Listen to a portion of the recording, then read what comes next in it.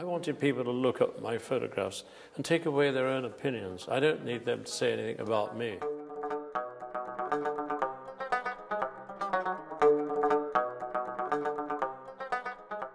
There's nothing extraordinary about my portraits, really. First of all, they're shot on a 13.5 lens. That's a short telephoto lens, which allows me to stand in the same place, but bring them closer to me. And then the secret of all this is to look into their eyes. And I found that looking into their eyes, that they would do likewise to me and look into my eyes.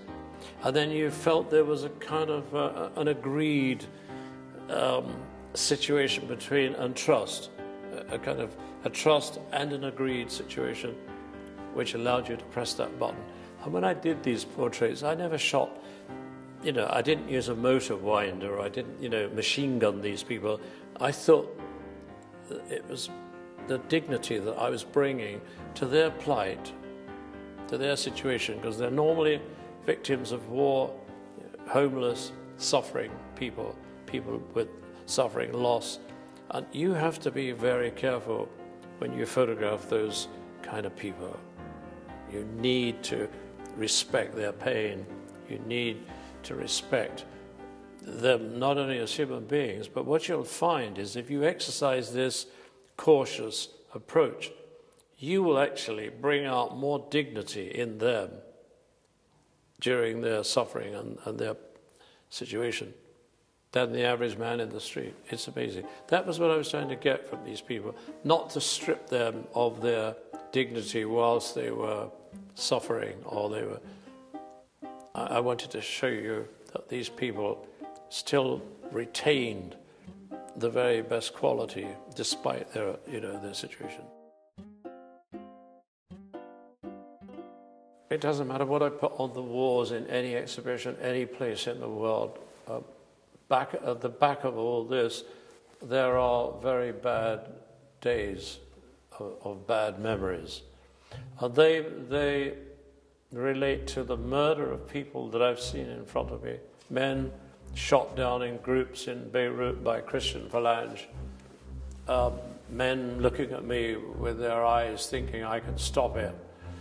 And men dropping with all their brains hitting the wall behind them and calling for God, their God, looking up just like those Goya-esque kind of eyes. I did become very down and down and down, and I went into my dark room. I couldn't bear to see some of these war pictures coming out of the developing kind of mist, particularly the boy in Africa, the albino boy starving.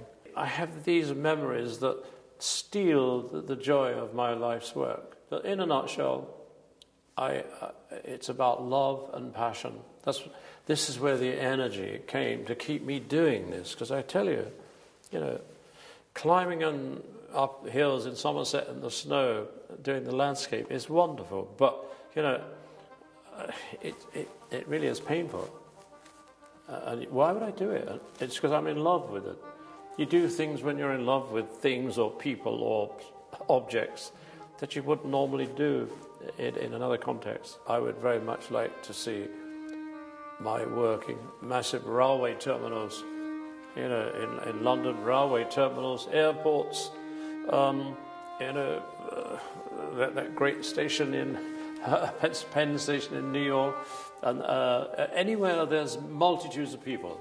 I would just like it to be there, so I would catch the people that weren't the converts. It would be like looking for new disciples.